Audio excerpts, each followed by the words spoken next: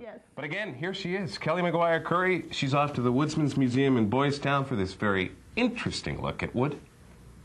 Welcome to the Central New Brunswick Woodsmans Museum, located in Boys Town.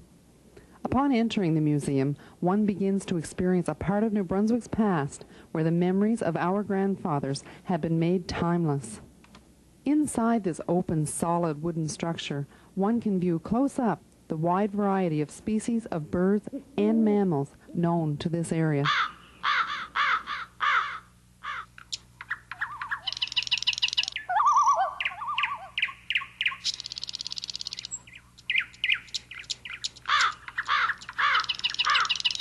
Directly behind the museum is a replica of the lumberjacks' cookhouse and bunkhouse. Inside, Francis Smith tells us about the cookhouse and all of its, can we say, luxuries? Here you're depicting the life of the lumberjack back in the 1800s up to the present day.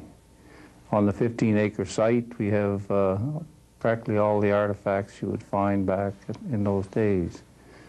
Right now we are situated in the cookhouse, and it's made to scale that you would find in the woods at that time.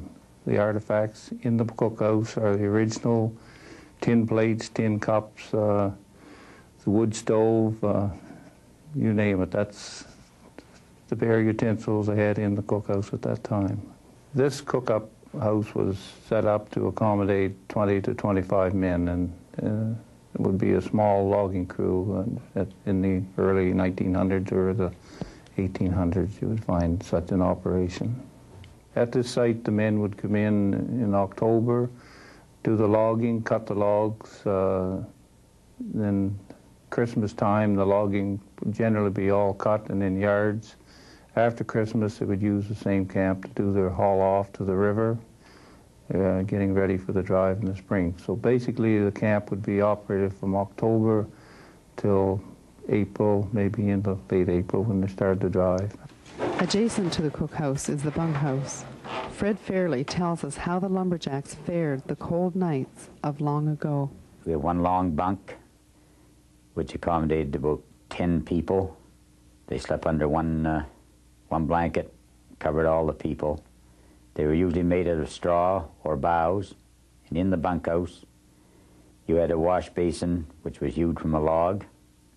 You had a barrel stove between the two bunks, and some of the men had equipment for drying their socks, be a board sawed out in the shape of a sock or whittled out.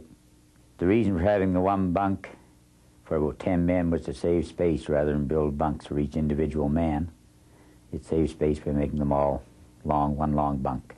All is dormant now, but come spring, be assured, the Central New Brunswick Woodsmans Museum will be all abuzz with tourists from all over. This is Kelly McGuire Curry for NB Life.